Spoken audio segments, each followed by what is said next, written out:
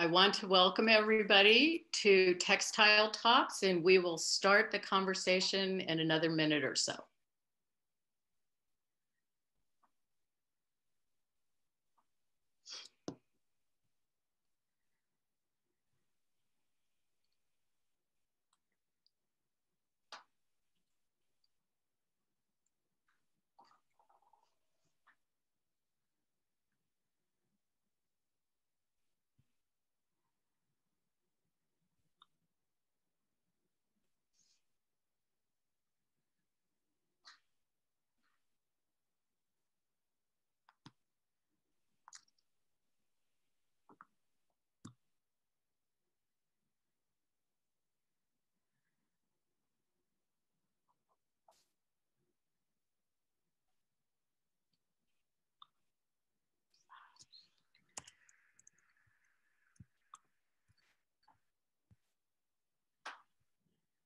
Hi, I'm Pam Morton. I'm the executive director of the National Basketry Organization, and I want to welcome everybody to the SACWA Textile Talk series. They have invited NBO, the National Basketry Organization, to share one of our NBO Presents programs. We do this monthly. This one is titled Structures and Community. To find out more about the National Basketry Organization, you can go to National Basketry Organization. And we're really grateful to be here. For more information, just go to nationalbasketry.org. And right now I'm going to introduce Amie Adelman, who will be the interviewer moderator for this conversation. And we want to make sure and thank all the sponsors for the Textile Talks. I'll be hiding myself now, and you will see me at the end of the discussion. Have a great time.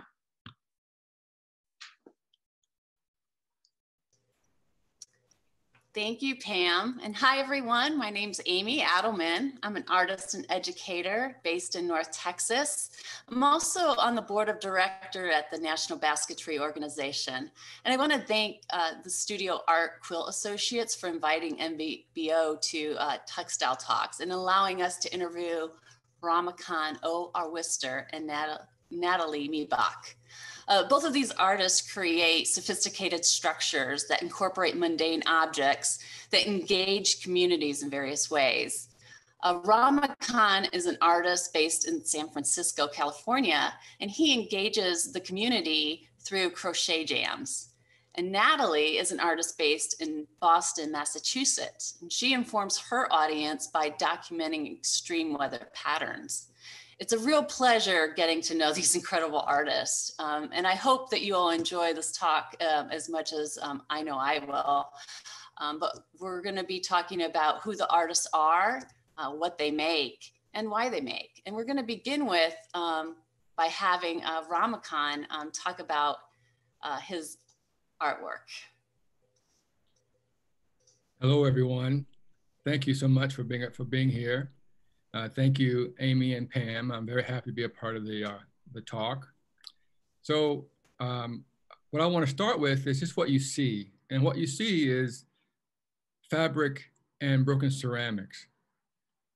So I grew up with a family of textile workers. My mother and grandmother and my great-grandmother all made quilts. And they also made their own clothes.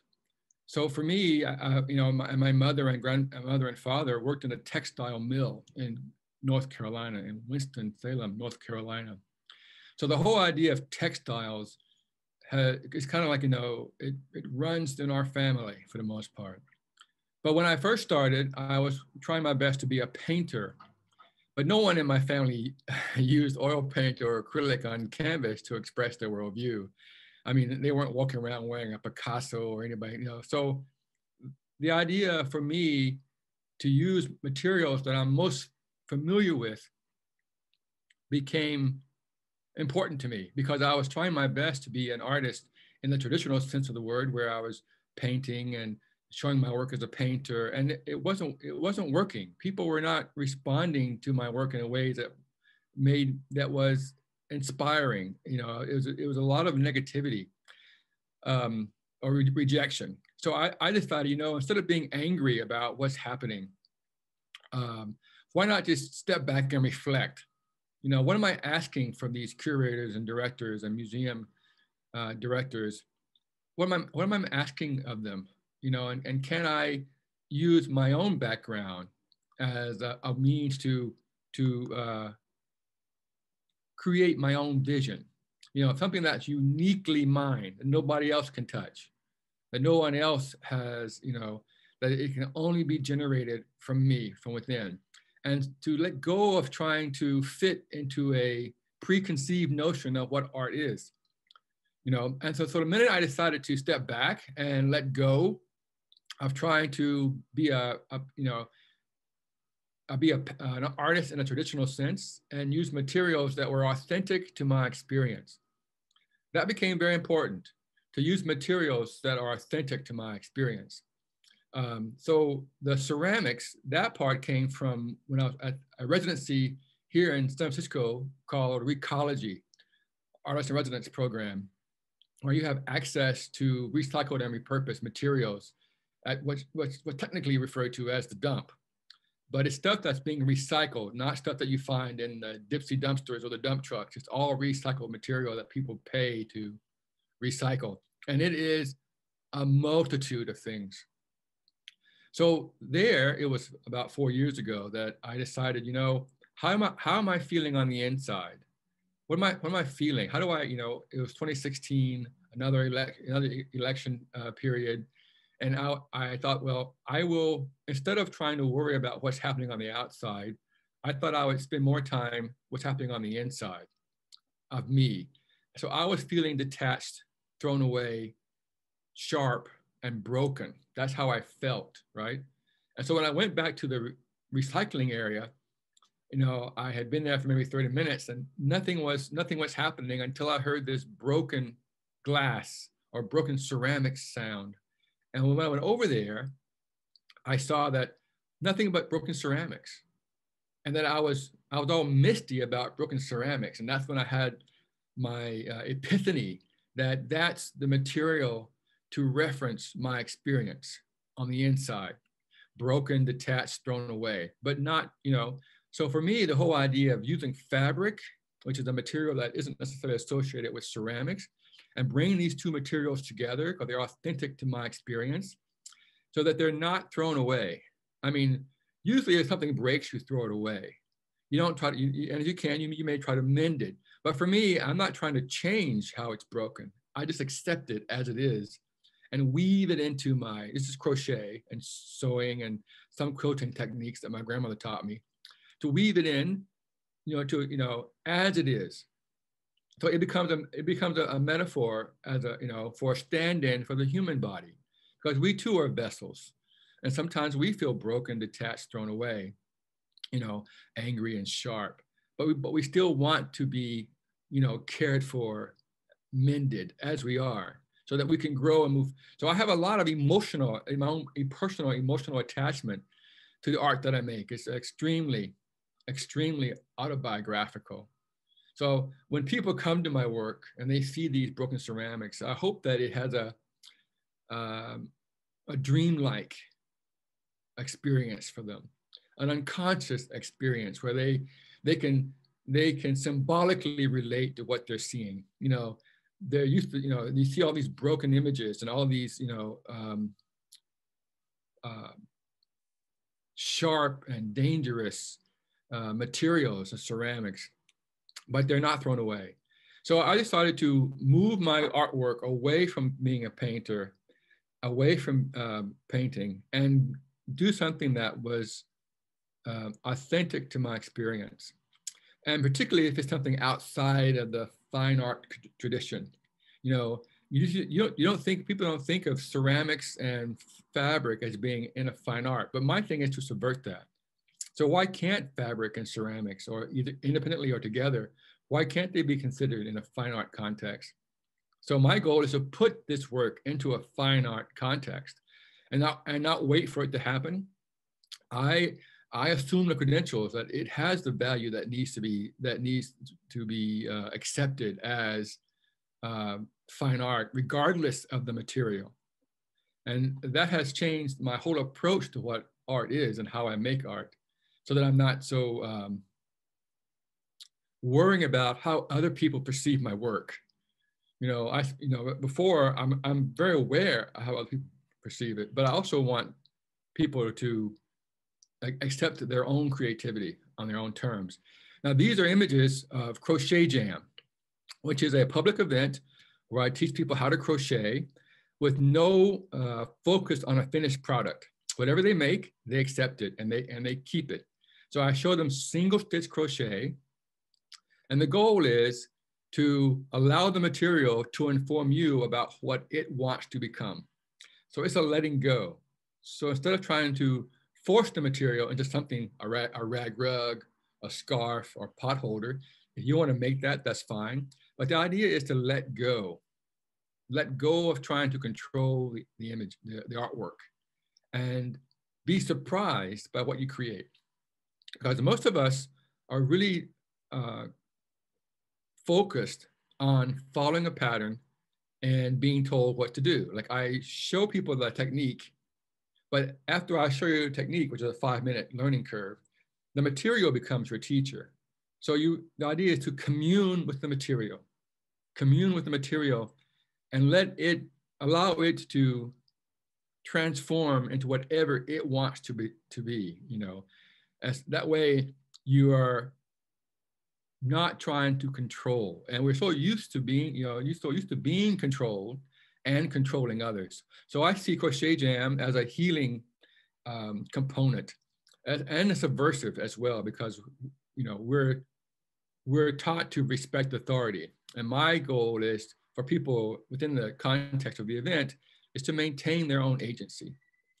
You don't need me to tell you it's beautiful when you select all of the fabric and even the hook, to maintain your agency so that you can be creative in your own terms.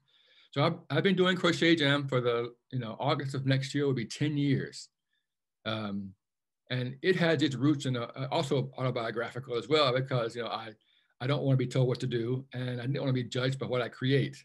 So I figured, well, instead of how can I make that concrete for others?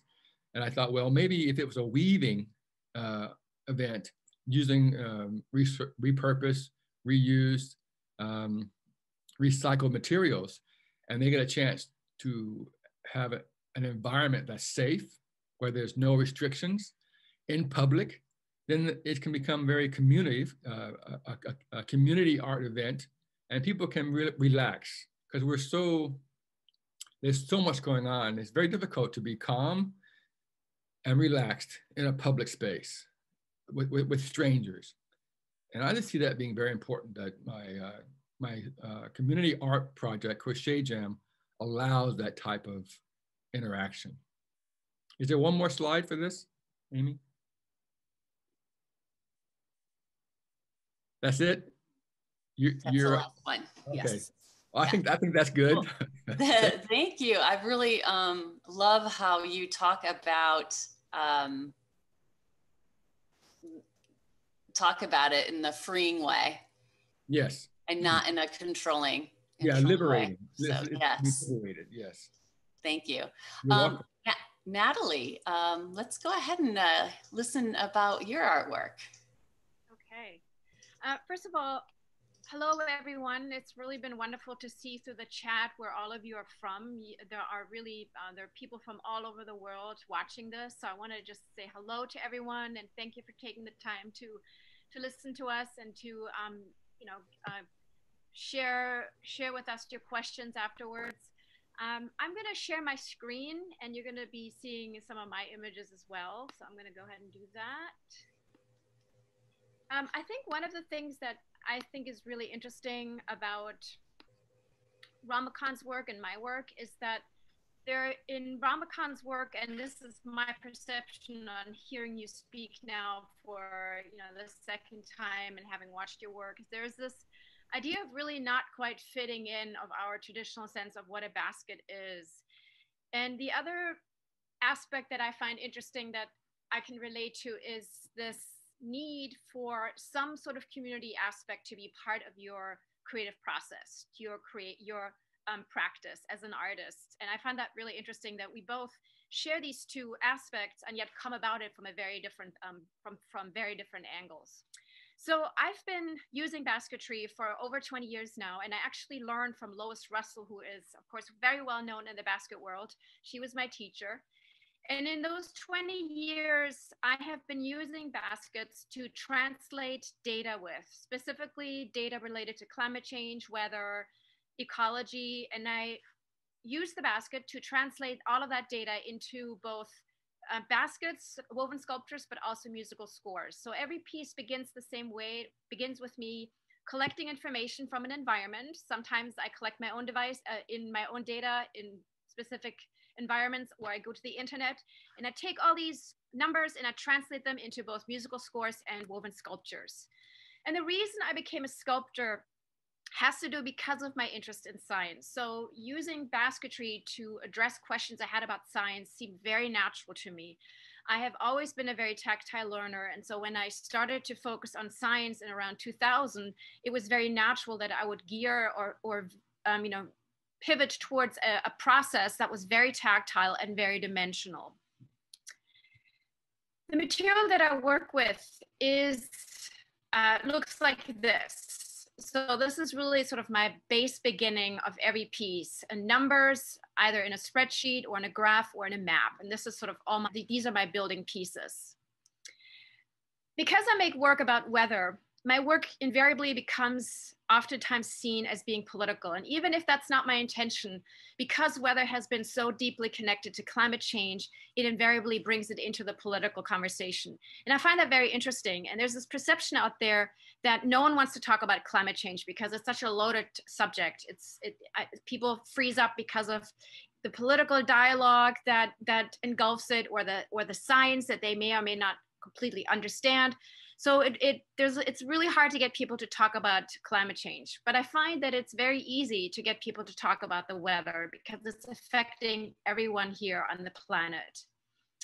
And there was an article that I read in 2014 that I came across by Zadie Smith called "An Elegy for a Country Season."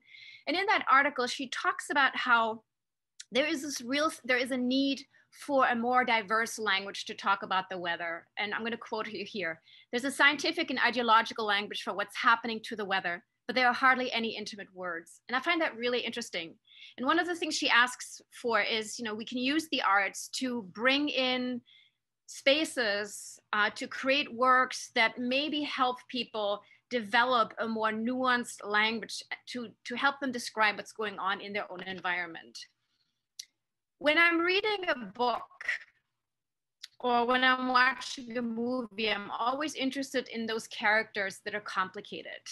And I think even though this dialogue about climate change is oftentimes framed as denier versus alarmist, I think that's really kind of missing the point. Most people are somewhere in between, meaning I think most people believe in climate change, but we're also aware that we're part of the problem. So there's this sort of understanding there's a problem and not quite understanding how one can really address the problem in a constructive way.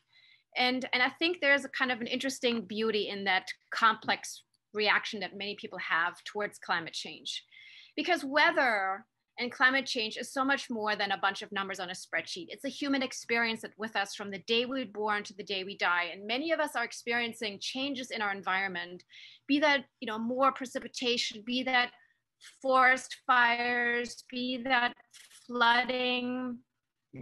These are changes that are happening in our environment that we're watching, and it's kind of creating a sense of alienation. And there's a word that I really like to think about that kind of taps into that nuance of experience, and it's called solastalgia, a form of emotional distress or homesickness one feels in an environment that one lives in that is undergoing change, so it's no longer feels familiar. Different from nostalgia, which is a yearning for the past, the person who feels solastalgia is still living in the place in which the sense of alienation is being felt. So to me, this is sort of my entry point into this is the entry point that I'm trying to get at with my work. However, when I first started this in 2000, I started in a very didactic way. I started by gathering information about weather, and then with data collecting devices, and then comparing my data on the internet with weather sources and historical data and climate data, and then compiling all these numbers onto clipboard. So every clipboard you see on this slide here is a sculpture. And the intent here was very much to understand science. So the work was art was in the service of science, I'll say. What was interesting to me was that the basket really became important to me when I realized that it was a way that I could use, or a translation method I could use to translate information with. So the more numerical the information was presented to me, the better I could see it being translated through basketry. And so I started to use the basket as a grid, three-dimensional grid. So you have vertical and horizontal elements. And let's say you want to translate this data that's presented to you here on the right, which basically shows you when the moon and the sun rises and sets. And this is focusing on the Antarctic right now. But if I take the basket, and the vertical elements in a basket are called spokes. And if you have 48 spokes that are going vertical, and you assign each pair of spokes 1 hour of each day, you have, in a sense, a clock. And what I'm doing here is sculpture by number. I simply start weaving the flat reed when the moon rises, and I stop when it sets. And I do the same thing with a round reed. I start weaving when the sun is up in the sky at 9 o'clock, and I stop weaving when it sets at, let's say, 1 o'clock. So what I found over time is that these really strange warps start coming about. And these warps are not me putting pressure on the basket. Those of you who are basket weavers know that reed is generally woven wet. Well, here, the warping that you see, this is actually the numbers, the data sets that are contorting the grid of the basket. And so there's a dimensionality in these numbers that was being revealed just through the process of basket weaving. Once I have translated a certain number of data sets, I have a sculpture, but I also have, in a sense, a three-dimensional calendar. And then I can use that three-dimensional calendar and place more information on top, such as high tide readings, moon phases, and so forth. So these pieces seem very didactic to me. And after doing that for several years, I realized that I was becoming actually much more interested in how humans respond to weather, as opposed to how a weather instrument records weather. Because humans are not rational, and our emotions are a filter through which we understand weather. And so I wanted to find a way to translate the information through a medium that would allow me to bring in nuance of how the information was being read without actually changing the information. And that's where I thought of musical scores. So I started to write musical scores that are based entirely on weather data. So all the dots that you see on this musical score called Navigating into a New Night, all the lines, everything, all the wiggly stuff, those are all data. That's all data from my weather station. The only thing that's subjective in this score is the vertical black lines. That's the tempo reading. And what this score is about is a death in the family. And I was interested, can I write a musical score that is about grief and mourning purely with objective weather data? And then I would use this data and translate it into sculptures using basketry, so that the sculpture would still be able to be read as a musical score. And one of the things I noticed is I had to change the way I was approaching the basket, because it's no longer about allowing the numbers to distort the surface. Now I have to build the basket in a way that you can read the information as you're moving around it to play the piece. Because the idea was, I wanted people to hear the data as much as see the data and experience the data in a tactile way. So out of this began the Weather Score project, which has been one of the best decisions I've made. And this sort of connects me back to Ramekon. When you open yourself up to a community project, you open yourself up to all sorts of vulnerabilities and misunderstandings, but also lots of opportunities. And I've been collaborating with musicians and composers all over the country and in Canada as well, who take these scores, translate them into their own musical pieces, and then we have performances alongside my exhibitions. And it's been this really fruitful conversation about what is data as an artistic medium? And can we understand things about weather and climate change that through music and through sculpture that a graph just has a harder time getting into? So I just want to play you a brief portion of what some of these pieces sound like. This is by a piece by Matthew Jackford, a West Virginia composer who wrote this piece that is translating wind information from The Perfect Storm, which happened in 1991. So I'll just let you hear just a little bit of it, snippet of it.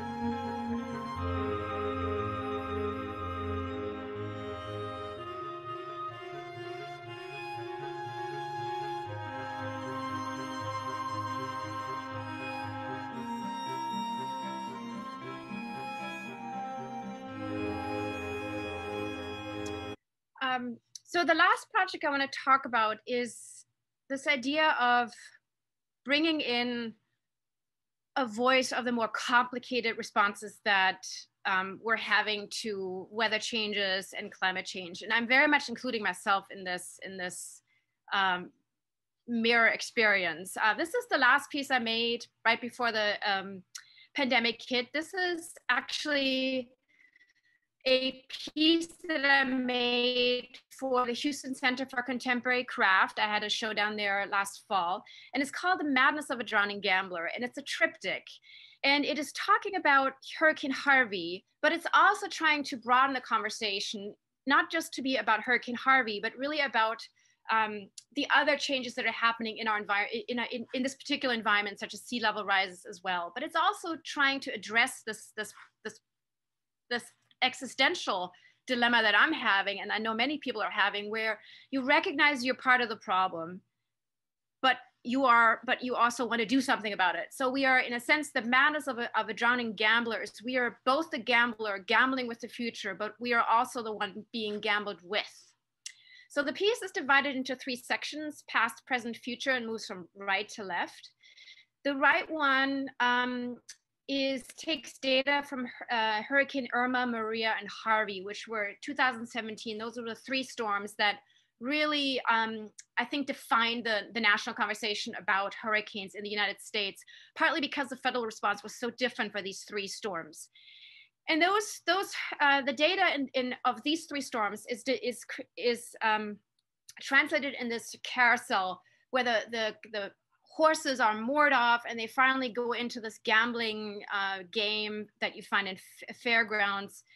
And they then lose their mooring and go to the next segment, which is the present, which is Hurricane Harvey. So these woven mats of gray and white dots, those are all cloud cover readings of 5 flooding events that have shaped the response of Houston towards flooding, and then cut out neighborhoods of Houston that were flooded, and lots of data. But these horses are kind of going through this wall of data and just kind of pushing everything towards the left. And then the horses then eventually go into the third one, this third segment, which is the future, which shows you the this coiled map on the bottom here is the harbor of Houston and the Gulf's coast section of the South Texas, and Galveston Bay and so forth. And all the blue are areas that are actually land that are flooded because of high tide.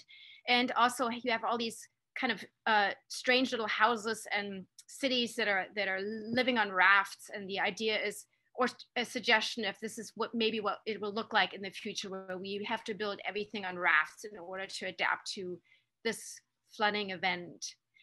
So this is the last piece. I just wanted to, the reason I picked all these three is that I wanted to give you a sense of how storytelling is really what defines how I use the basket and how I use the data.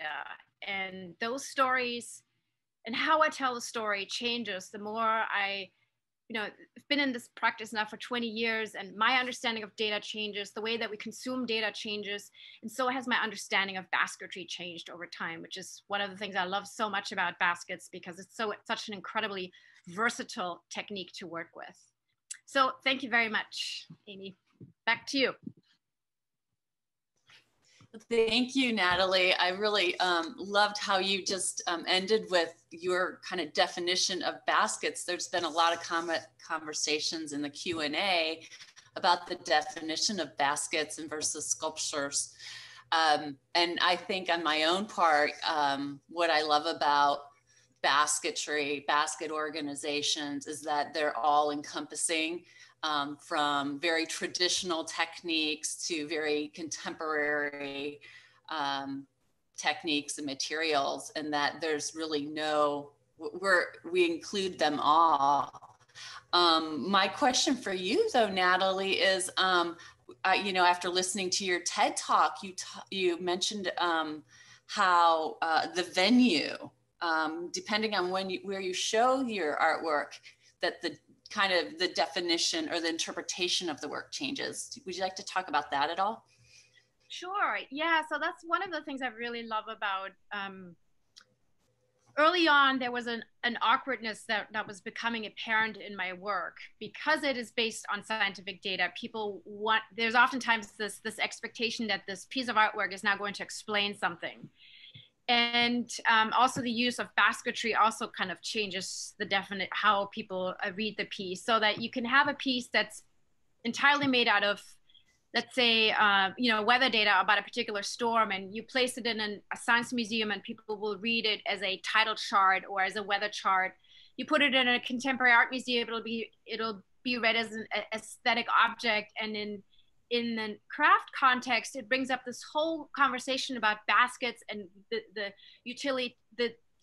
utilitarian history of basketry. And so it forces the viewer to question, what kind of materials do we expect to find when we look at scientific data? Why are we more inclined to trust a chart through which the data is shown, as opposed to a woven sculpture that's using the same data? So it's asking the viewer to dig deeper into the kind of expectations, material expectations and visual expectations we find or we bring with us when we go into these spaces, whether it's a science museum, an art museum, or a craft museum.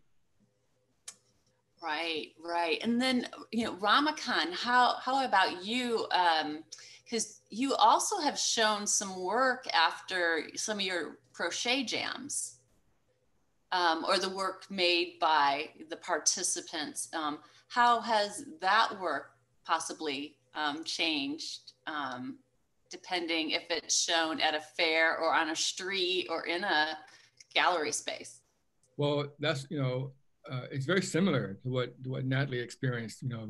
I also have done these makers fairs where you have the work outside and everyone helps to create it. And so the whole idea that everyone's a maker changes the way that the work is appreciated, as opposed to me, I facilitate the event, but I don't make the piece.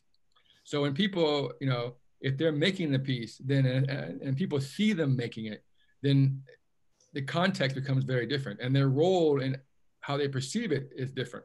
So if it's a group or event and then it's a finished product, and it's hanging in a gallery, then it's there just to be observed, just to be looked at and appreciated, not interacted with. Right. Which I find, like in African art, the whole idea that African art is not just to be looked at, it's to be used in ritual and ceremonies. So it's a Western tradition where we actually go to a museum, go to a space and look at it and not interact with it.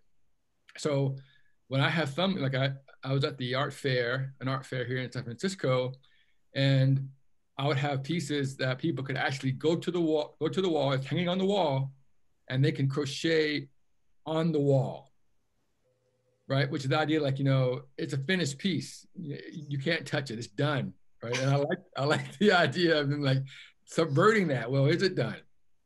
Is it done in a community space? If indeed the community, if they have something else they want to attach to it, then it's not done. Uh-huh.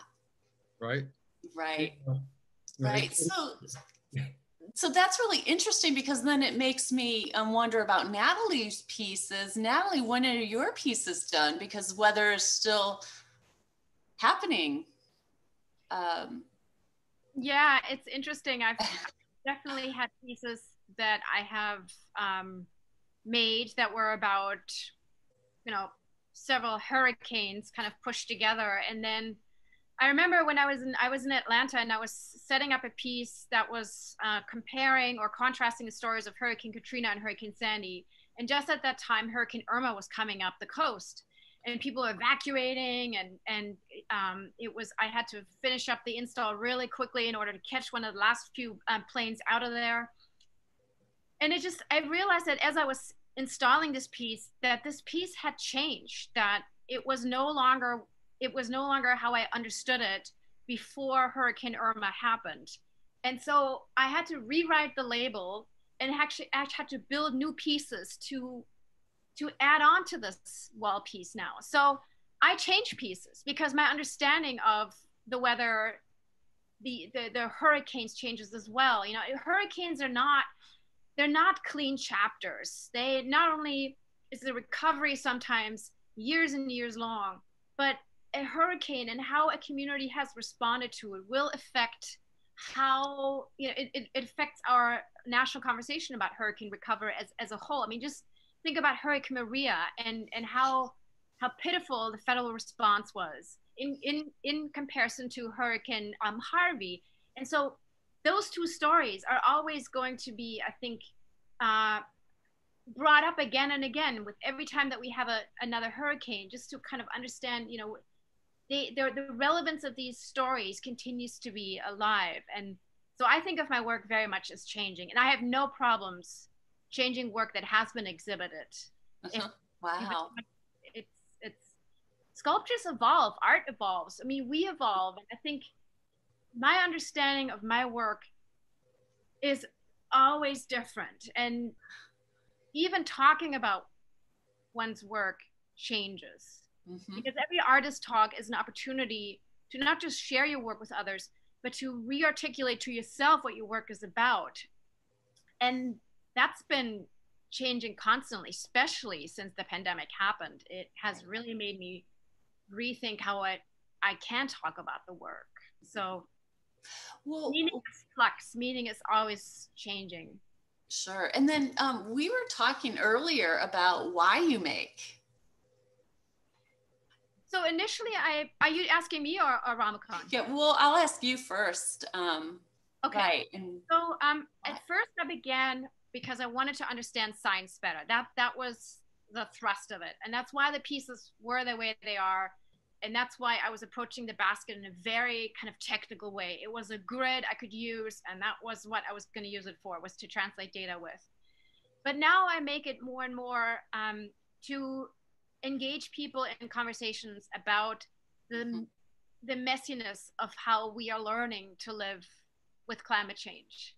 And I think as an artist, there is a point where you have to kind of decide where you want to exist in society as an artist. And there was a lot of pressure early on from outside that I felt that I should continue doing, these data visualization projects. This is your work is fantastic. It's 3D sculptures, it's 3D graphs, but it felt empty. It felt like I wasn't really touching the human side of what this data was really talking about. And so I changed the work because I needed to reach the people. I needed to engage the community, not as a this is how weather is, but as a tell me what you think about weather. How are you feeling about sea level rise impacting your community? How do you feel about precipitation events getting stronger? So that was the impetus, really.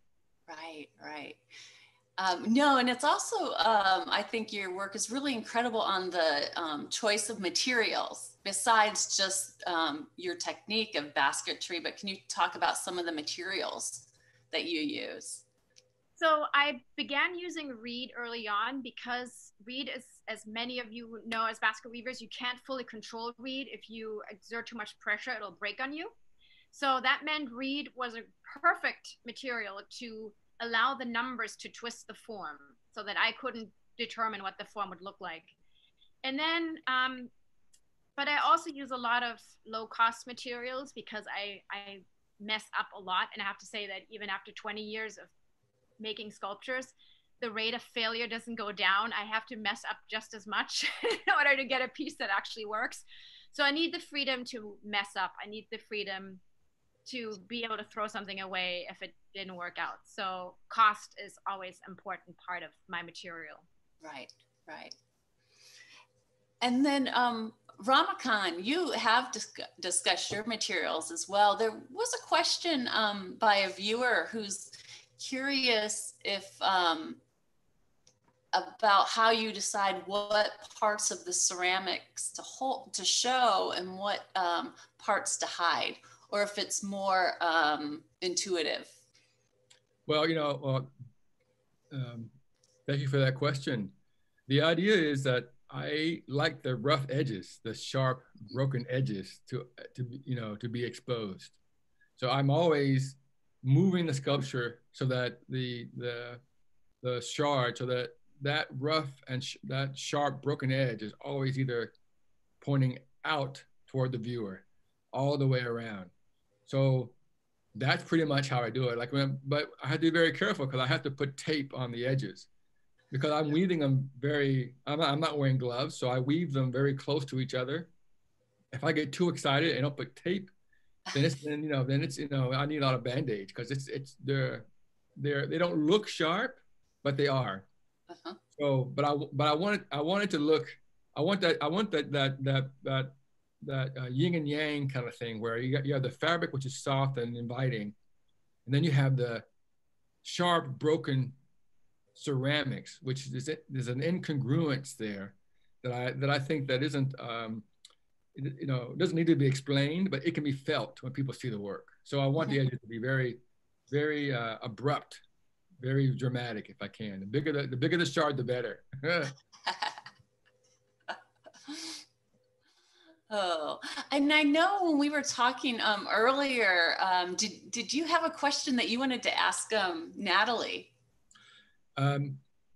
Yes. So you mentioned before about the whole idea of the terminology, how people, as it relates to climate change, climate crisis, and or extreme weather. But how does the politicalization of the terms about the weather, how does that affect how you want to convey your message? Like, what influences does it have on how you communicate with the audience about your work, depending on how it's described, by the terms that are used? Yeah, I'm actually really glad that you asked that question because we were talking earlier when we first met about the power of words, and yeah. I'm actually trying to get away from those words, climate change, climate crisis, extreme weather patterns, because I think they're not very helpful in getting people to open up. They're such politicized terms. They at this point that it just freezes people up. And so one way that I have tried to kind of de-escalate the sensitivity of some of the subjects that I'm talking about is by creating pieces, creating artwork that looks very, very playful. So a lot of my work looks like toys. And when people first come upon it, they oftentimes think it's for children. But you spend time looking at it longer, and you notice little tags of temperature, you notice little references to storms. You begin to understand that there is a numerical logic holding it together. But this initial filter of letting people into these pieces through the lens of play is really, really important to me, because I think it disarms people. And the piece that I showed earlier that was in Houston, The Madness of a Drowning Gambler, it's very complex. And there's no way that you can read the whole piece in, you know, a 30-second swoop. So it forces you to go into the piece, to linger at the details in order to really understand kind of what the story is. And even when you spend a lot of time, the story is still kind of, it's still not entirely clear. But those kind of rough edges along the side is, I think, what enables people to start opening up. And so with this particular piece, I was very struck by how many people stood in front of that piece and had very emotional reactions to it. And part of that, I think, was that it was trying to bring up a conversation, a memory of Hurricane Harvey, you know, 2 years after it actually happened, to a community that had lived through it without putting climate change on top, or climate crisis, and just to be able to, you know, these kind of more frayed pieces of a story that allow viewers to sort of enter that conversation in different ways. So I hope that answered your question. Absolutely. Absolutely. The whole idea of play, you know, because everyone, you know, depending on the venue, people come in there and it's very formal, right? So they don't want to be perceived as not knowing what they should be doing. Like, you know, am I doing this right? You know, should I, you know, what should I? Well, once there's an element of that, that's a way for them to be engaged in the work. That it isn't about being, you can't touch it. You have to stand back from it, or you don't want to describe it or talk about it in a wrong way, because people may think you're ignorant about, you know. So that people are very aware about that in a fine art, or depending on the venue, of how they're perceived and how they want to relate to the work. And there's all these barriers in front of them, you know? So how do you remove those barriers so that you actually can get to what people are thinking? Because they don't, you know, they're too on about how they're perceived in the venue. Right, and I think that's one thing I really loved about your approach too with a crochet jam, is that your openness to it all. You know, you're teaching people how to do it in a very basic techniques, but then you're stepping back, and that's when play can come in. Because you've sort of given basic parameters of material and you know, technique, but then it's up to them how to define and where to go with this. And I think it's wonderful, because there aren't that many opportunities, I find, that are given to the public, where you can just sort of engage with art in a way that isn't immediately pigeonholing it or putting it into a category of fine art, craft, this, that, you know, and you're in a museum, therefore you have to interact with this piece in a certain way. And now that you're outside, you know, in a maker fair, you're using the same material that you're using in your artwork, but it's a different space. And all of a sudden, the way that the material is being interacted with and what they're working with is much freer and open. So I think it's wonderful that you're creating these opportunities. I wanted to ask you a question, if I may, Amie. Definitely. So I've been really interested in hearing what you've been working on since the pandemic hit. And because I know it's completely changed my studio practice for practical reasons. I have to figure out how to pay the bills next 2 years because I had all these cancellations, but also just emotionally, there's just so much going on right now that I found that my work is changing quite dramatically. And I was just wondering, what are you working on right now in the studio? And are you continuing with the same body of work and theme, or are there changes that are coming up?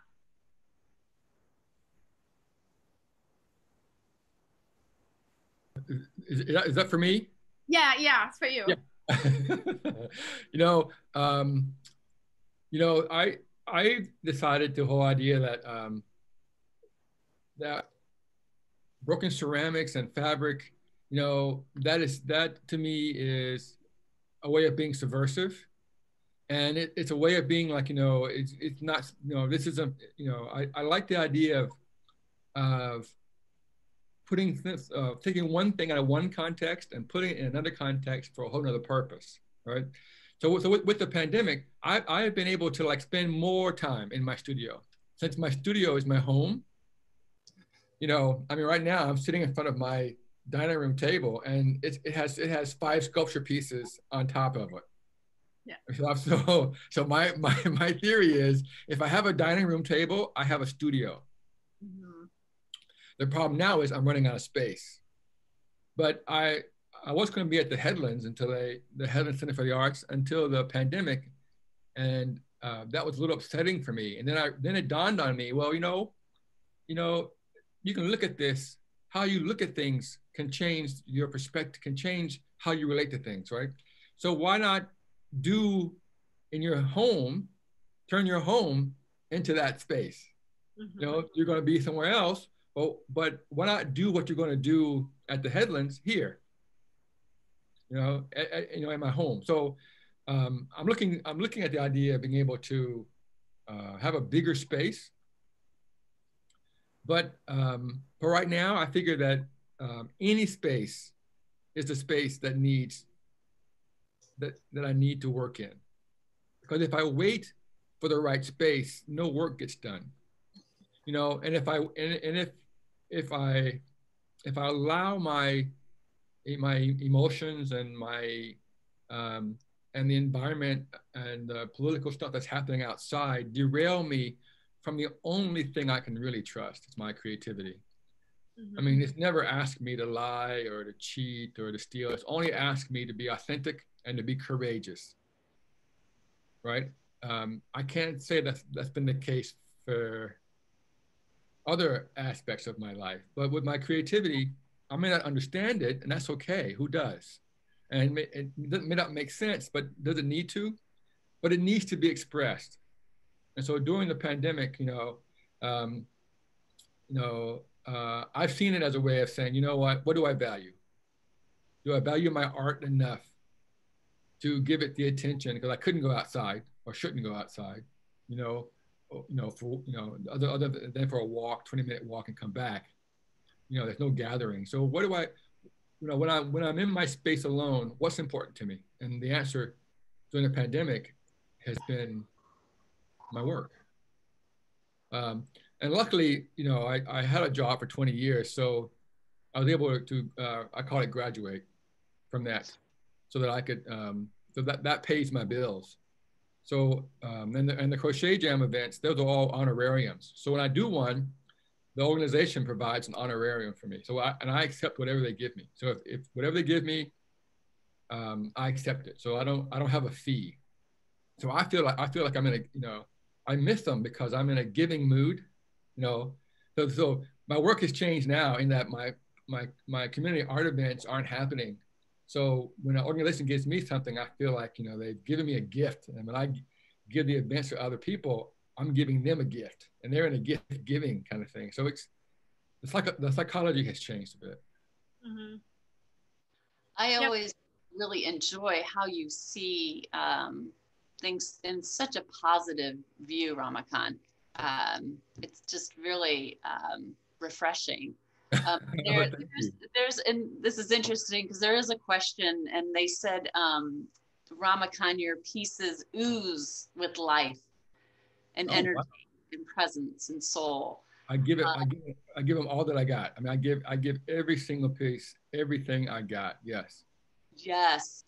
So they're also asked that your pieces are autobiographical, and they speak to brokenness. Yeah. So how is putting your work into the world healing you or revise your self-view? Briefly, I mean, the idea of being in the arts, that you have to be pretty strong and courageous, because it's not always, you have to create an audience for your work, really. It's good that people create and you know, at the point of personal, but to bring it out into a public space, that becomes for a critique, and it may not always be what you want to hear. So, but making art, if it's going to be for yourself, that's one thing, and that's very important. But taking it to another level and put in public space. But I have been trying for so long to fit my work into someone else's perspective of what I should be as a Black gay or Black queer artist. So I can let go of all of that. So I am healed when I create what I make, and it is so genuine to who and what I am, instead of me trying to be something for someone else. And I realized a little late in life that if I'm always trying to please others, I'll never know who I am. You know, and that gives up a lot of your agency. When you try to please others, you give up a lot of your agency, and then there's no authenticity there, because you're denying who you are for the pleasure of others. So to answer your question, the whole idea that every time I look at these things, and they're like, and I think, wow, how do I get to broken ceramics and fabric, and how I feel so joyful to be making them, because there isn't a pattern. Whenever the material wants to, I just let it go. So every day is something new. So I'm healed, you know, like you know, I'm spiritually affirmed, emotionally affirmed, by saying I can let it go. I don't have to worry about it. I am the conduit for what will be in my studio. Oh, I love that. Yes. It's so inspiring. So Nathalie, there's also a question for you about how did you choose weather data as opposed to, you know, anything else, whether it was, you know, water or another subject? Yeah, I chose weather because I needed something that I could collect every day that was easy to collect and that was changing enough that it could become visually interesting. And I was also interested in using weather to understand the complexity of climate change better. So that's why I ended up focusing on weather. Excellent. Well, wow, that was a really quick hour. We could go on, I'm sure, for many more hours. And I hope that maybe you can listen to this again, contact the artists. But I just want to thank everybody for being here today. And I'm going to hand it back over to Pam. Hi, well, I thought it was an amazing conversation, and I've heard it a couple of times, and there's always something new and interesting to hear from all the artists. Once again, I want to thank Sakwa for giving the National Basketry Organization the opportunity to bring our program NBO Presents to your webinar series, Textile Talks. If you want to learn more about the National Basketry Organization, go to nationalbasketry.org. We have a monthly newsletter. You can sign up on our webpage. It's called the Over Under. And also, we, of course, are grateful to the sponsors of Textile Talks and to Sakwa for giving us this amazing opportunity. I hope you all enjoyed it. We certainly, on behalf of NBO, enjoyed bringing our program to you. And thank you all for joining us. And thank you to Amie for moderating, and to Ramekon, and to Nathalie for joining us. It was really a pleasure to be there with you and listen to the conversation. Thanks a lot. Thank you so much. Thank you, everyone. Thank you.